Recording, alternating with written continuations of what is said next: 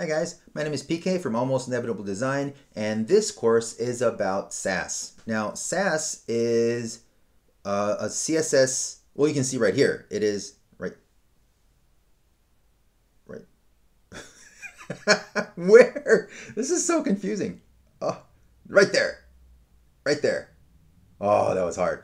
All right, so SASS is the most mature, stable, and powerful professional grade CSS extension language in the world. That doesn't mean much until I tell you, until I explain what that is. So it is a way that you can write some CSS resembling code, and it will compile and spit out vanilla CSS. Now we can actually assign it so it will spit out minified CSS. So you got that down by writing directly in this. In the SASS file, you can actually come out with minified CSS. So that's cool. Another thing is it has a lot of cool things that CSS does not have. So it becomes a really comprehensive and it's like they say, professional grade CSS language, CSS extension language. I mean, I keep quoting that thing. That way. Which way? That way. Yeah, I keep quoting that thing. But it has things like macros. They're called mix-ins, but macro, you can actually just write one line and you can change things throughout the whole site, or on that, on that selector, it'll do like complicated calculations for you. You can also have a set of variables, and once you change those variables, everything on the site can change, like everything, like sizing, colors, everything. You can change everything with a few edits in the code. You can also make you can make media queries really quickly. Just put them in there, like whatever, like it's as opposed to writing, because if you start writing them and then start putting them together, it becomes a mess. It's a lot easier to handle with this way. You can actually put all the selectors together that follow the same rules and then compile them so it's very well organized. You can have type settings done in one go and then add everything together. There's a lot of things that you didn't even think about when you were writing CSS directly that you can do here that will just change your life. I guarantee it'll change your life because it has changed my life. And what I'm going to be teaching you is not just writing SASS. It's not just the syntax that I'm going to be teaching. It is actually a whole folder that I always use in real life production. It is a folder that I've been putting together over the past few years.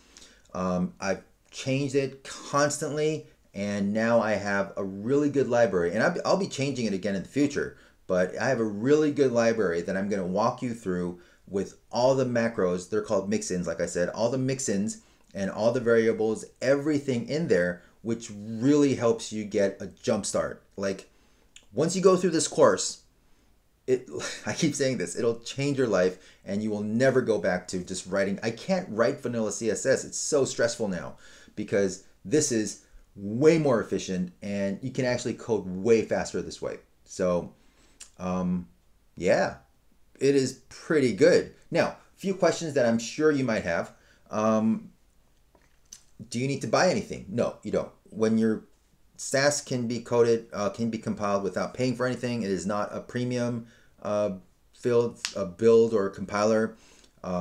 They're all free. The text editor is free. The compiler is free. They're all free. So you can do that. The only thing that you might need to pay for in following this course would be Adobe XD, but it's not necessary. All you need to do is watch the video and you can see what I'm doing. It's not that important. I will provide an XD file, but if you don't want to download XD, if you don't have a subscription, that's fine. You can either try a trial or not at all, because like I said, that's not the important thing. You need to learn SASS, not XD. The XD is just there to provide like a design proof.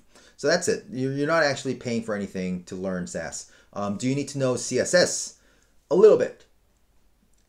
So if you know CSS, after this course, you'll know about the same level of CSS. But you can now take that CSS and do it more efficiently, and you'll be learning you'll be learning a little bit more CSS, but that's not the point of this course. This point is to take what you know about CSS and putting it together in a whole different structure that will change how you style things from now on.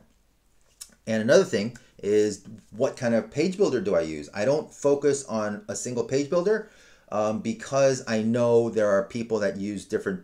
Of course, everybody uses a different page builder. Everybody has their own page builder of choice, whether it's Oxygen, Divi, Elementor, Avada, Visual Composer, whatever it is, Flatsum, whatever it is. What else is there? Beaver Builder, what Site Origin page builder. There's a lot. There's a lot, right? I will be focusing. I will have to show you an example. So I've chosen to use Gutenberg because everybody has Gutenberg. If you have WordPress, there's nothing else that you can have. You don't have WordPress, even if you have WordPress. So I will be using Gutenberg, but I will show you how those principles apply to whatever page builder you have or whatever page builder you use. That's what I'm going to be focusing on, not the Gutenberg aspect of it. All right, it's just an example on how to apply the knowledge that you have into WordPress. And even though it's compiled, I will show you how to hook it into WordPress directly. You can do it through a child theme, you can do it through your own custom theme, or you can do it through a plugin. If you're using Oxygen, you're going to have to use a plugin anyways, right? So there's a lot of different things that will be covered, and in the end, you will know how to write SASS and how to, it's technically SCSS, but everybody says SASS. You will know how to write SASS, and you will know how to make it work in your WordPress website, and it will change your life. All right, so join me and start learning, and let's have some fun. All right, I'll see you there in the course. Bye.